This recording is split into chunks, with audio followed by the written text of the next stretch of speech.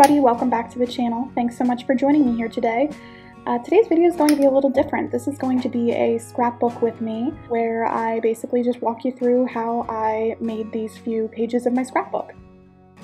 So we ended up going to Newport, Rhode Island just for the weekend, and we had a great time. And I wanted to first work on a scrapbook page for the boat tour that we took in the harbor. It was lots of fun. We had beautiful weather, and they even give you a free Dell's frozen lemonade while you're on the boat tour, and that really made it even extra fun. So if you're in Newport and you want to go on like a harbor tour, I'd highly suggest Gansett Tours. It was a lot of fun. Here you'll see me kind of cutting out one of the backgrounds on the photo that I wanted to use, and I'm really happy I did because I'm really pleased with the end result. This is one of the signs that was like right next to the boat that said the exact time of the tour that we took, so I really wanted to include that. And now I'm basically just arranging the photos on the page, trying to get the right combination of like horizontal and vertical. That can take a little while, and I generally just have to trust the process. I also decided to add a little pop of yellow just to tie in and complement the Dell's lemonade cup. I also decided I wanted to stamp out Newport for the header on that yellow triangle piece using my typewriter style letter stamps. I got these years ago from Michael's, but I'm sure they still sell something similar. If I can find something similar for you, I will definitely link it in the description box. These come in so handy for all sorts of crafts, so I'd highly suggest getting a set.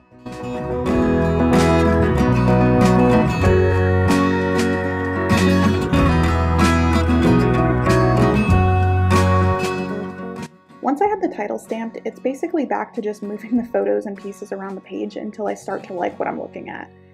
I also started cutting the photos down to the actual size I needed, and I find generally that once I get to that step of getting rid of the unnecessary background in the photos, then the design really starts to come together.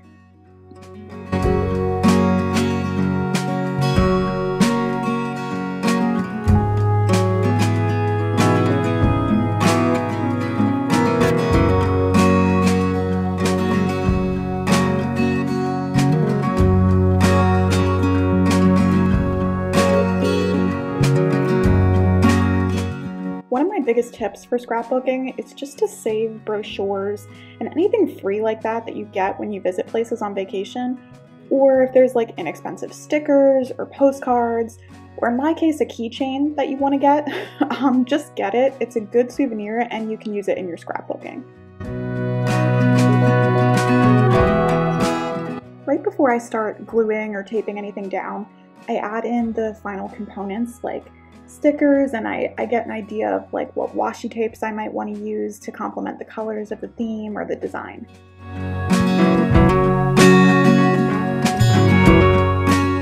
Now comes my least favorite part, which is taking everything off of the paper and then gluing things down, starting with the bottom layer. My best advice is just to always take a picture of how you had things placed, or you will forget about it. I can't tell you how many times I've convinced myself I didn't need to do that, and then I couldn't remember exactly how I had the page set up.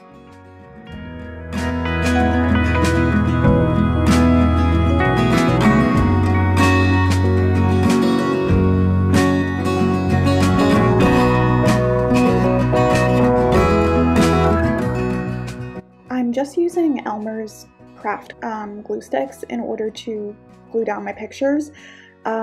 Typically I use tape, like specific scrapbook tape, but I ran out. So I'm kind of just making do with my Elmer's glue sticks right now. But in general, I do prefer the tape.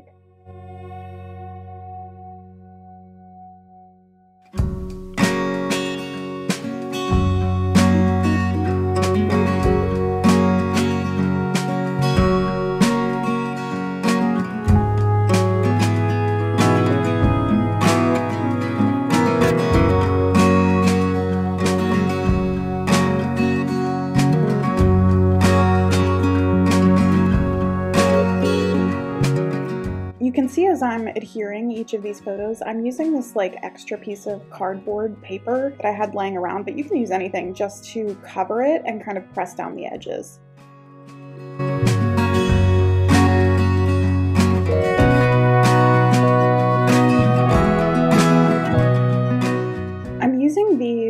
craft paper stickers that I got at Hobby Lobby just to write down a little caption that just describes what we did, and so when I look back 10 years from now, I'll know what this page is about.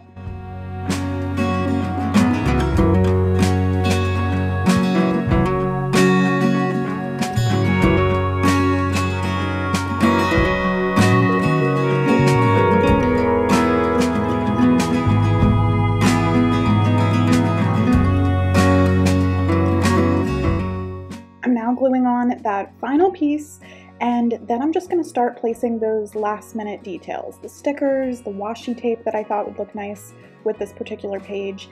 And as you'll see at the end, I did make a couple minor edits after I had finished this page. Mainly I put something right at the very top because I just felt like it was empty up there. But we're now moving on to our second page.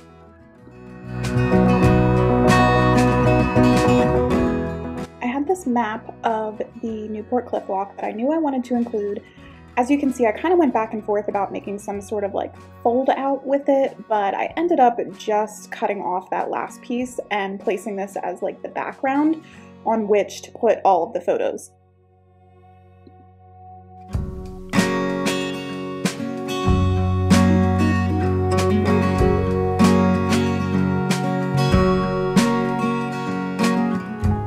Just like with the last page, and as you'll see with every spread that I do here, basically I just start moving the pictures around until I find something I like. This process can take a little bit of time, and generally it's never really done. Like even when I finish a page, I usually end up with something where I decide I could have done something a little different. But basically once I start kind of trimming the pictures, I know the general position of where I'm going to put them.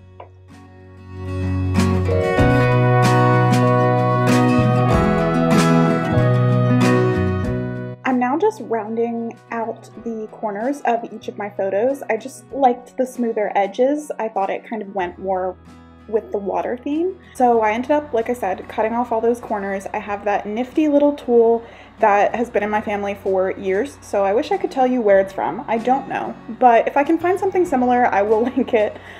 And then I was just kind of adding in a few more kind of finishing details. So I wanted to include that yellow that I included on the previous page. I thought it'd be a nice pop of color, and I just ended up putting that under the craft paper that I'm going to use for the caption for the page, just to give it a little bit of extra color.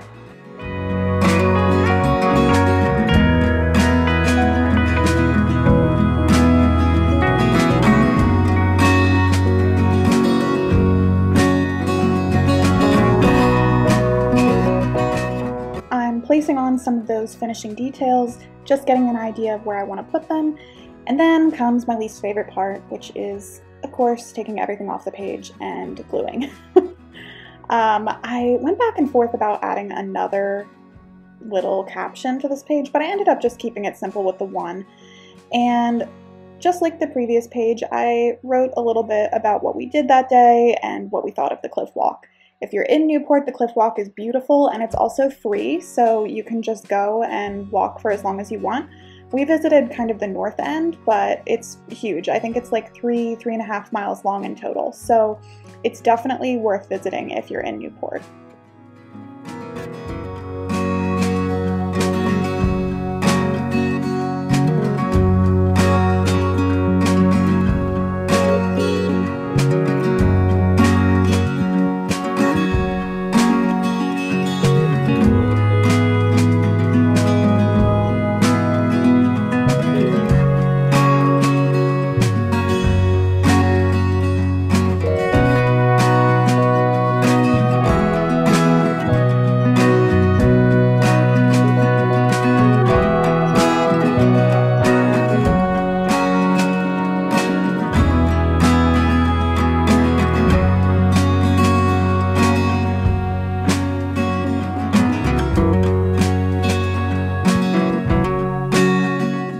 Like I said before, just do yourself a favor and take a picture of the spread before you take everything off.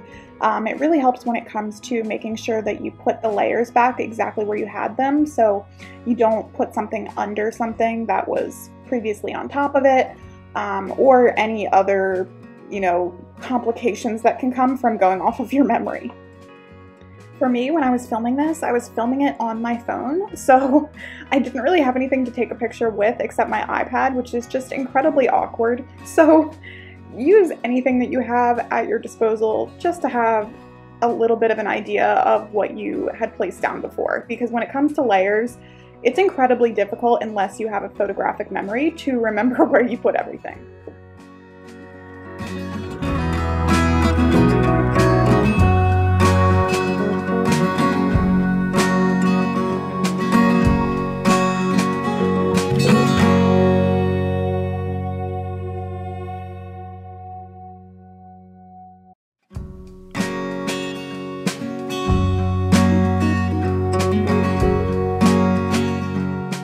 I really love how this page turned out, and I'm so happy with the placement of all the photos, but my favorite part of anything is always the finishing touches. So the washi tape, the stickers, things like that, that's just my favorite part. I feel like it really never feels final until I do that.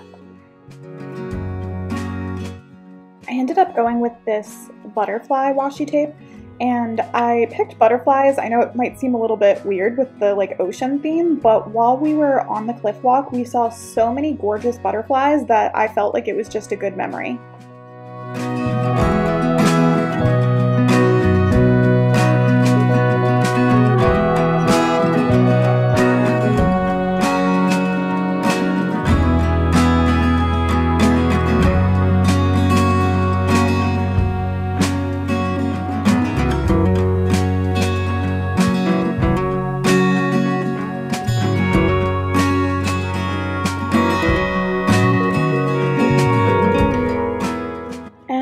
Pretty much it for this second page. We are soon going to be moving on to the third spread that I did, which was for this big mansion that we saw in Newport called the Breakers. It's one of the Newport mansions that you can tour. And once again, I'm just laying out all the pictures that I have to go off of for this particular page. And I had done a little bit of this off camera. I made that little, the Breakers heading, only because it takes me so long to get the stickers even that it just would have been unnecessary to show you how I did that. But basically, it takes a while, but it's just tedious, so I didn't feel like I needed to show it. But once I had things kind of where I thought I might keep them, I started writing the caption for the page. And this one I put a little bit of a longer caption just because there was so much to see at the mansion, and the grounds were just beautiful. So outside of the mansion, it backs right up to the harbor, so it's absolutely gorgeous. If you have the opportunity to visit, I would suggest going. And I wanted to kind of capture that in the caption. And as you'll see at the end of this spread, I do end up putting a few more notes in other captions. I went back and continued using that rounded edge tool that I was using before. Like I said, this particular thing, I think I stole it from my mom when I moved out. It's gotta be from like 2002. So I don't even think the company that sells it exists anymore. But at this point, I was frustrated because I just decided I didn't like the background color. So I ended up just changing it to this kind of green tone, and I think that worked way better with the photos that I had, and I was really happy that I ended up changing it. So once I had that background, it was a little bit easier for me to try to figure out where to put everything. Generally, if I can't figure out why I don't like something, it's usually because I don't have the right color scheme, whether that's the background or the pictures themselves or, you know, whatever it may be. But once I figure that out, things generally start to come together.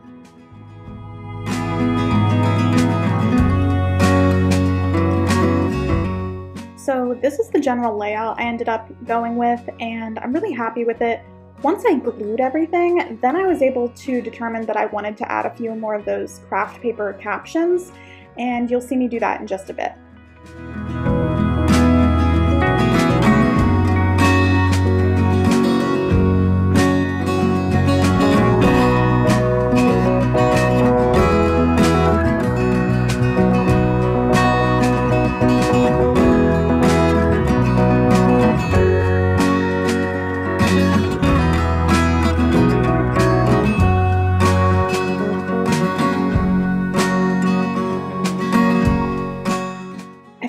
mention at the start of this video that the reason I'm burning this particular candle is because I actually bought it at the Breakers in their gift shop. So they had different scents for like each of the different rooms in the house, which I thought was really cool. So I bought the one for the music room and it smells absolutely delicious. So this particular candle smells like currant, plum, and vanilla.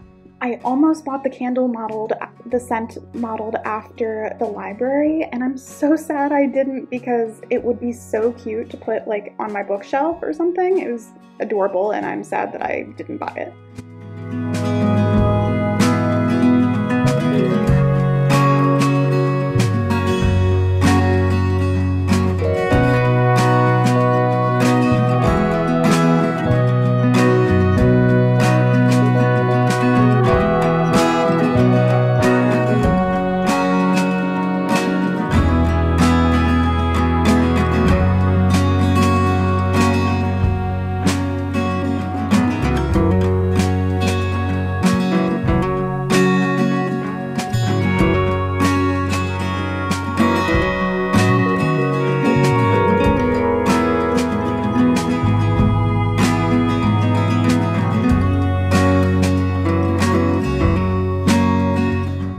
Once I had all the photos glued down and I was kind of adding in those finishing touches, that's when I decided I needed to add a few more captions. So I added some washi tape, but then I also went back and I added a couple more written notes.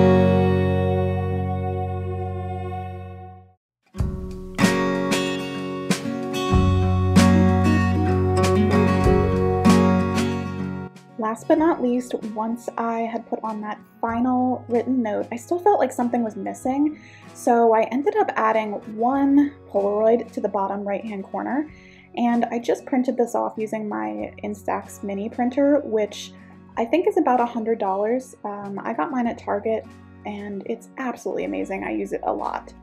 So that's pretty much it for this video. I hope you enjoyed it.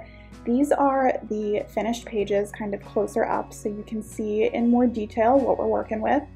I'm really happy with how they turned out, and I'm definitely interested in doing more of these videos in the future if this is something you liked. I could also do some more book-related scrapbooking content, maybe like my book journal. So if that's something you're interested in, feel free to let me know in the comments, and I will talk to you all very soon.